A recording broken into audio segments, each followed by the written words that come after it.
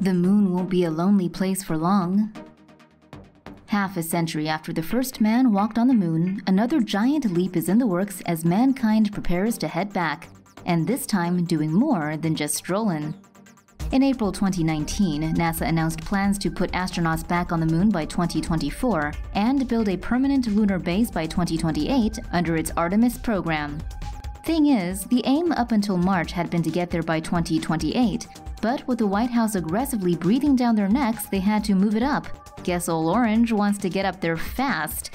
According to IEEE Spectrum, NASA currently has the most detailed plans, but other countries are on a similar track. Russia said it would land cosmonauts on the moon in 2031 and begin constructing a lunar base in 2034. The China National Space Administration is planning to build an inhabited research station on the moon's south pole in the next 10 years.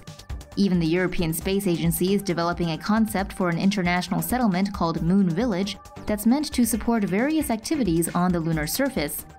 But first things first, how is everyone gonna get there? IEEE Spectrum reports that getting to the moon involves super heavy lift rockets. For its 2024 lunar mission, NASA is relying on the Space Launch System, or SLS. China is looking to upgrade its Long March 5 rocket to a Long March 9, while Russia plans to use the Yenisei rocket but has only just finalized its design. Private companies like SpaceX and Blue Origin are also developing their own heavy lift launch vehicles, the Falcon Heavy and New Glenn, respectively.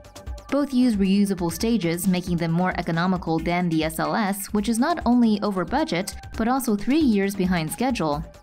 SpaceX is already under contract with NASA to provide spacecraft that will take astronauts to the International Space Station. Its Crew Dragon capsule is set to begin crewed missions to the ISS this year and next. As far as landing on the moon, NASA is going with commercial lunar cargo landers from companies on its Commercial Lunar Payload Services program.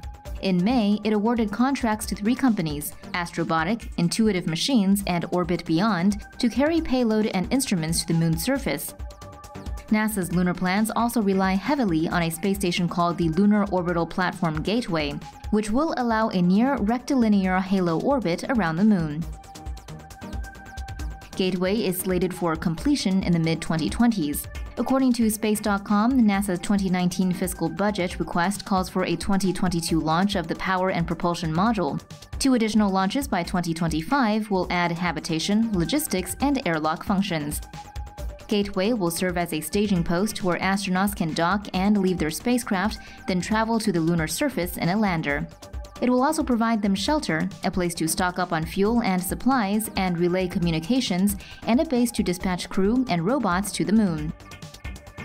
Once humans actually get to the moon, the next step is building a permanent settlement, starting with habitats that are able to withstand extreme temperatures, radiation, and abrasive moon dust. IEEE Spectrum reports that some engineers and architects are using the same abrasive dust known as regolith or lunar soil to 3D print habitats.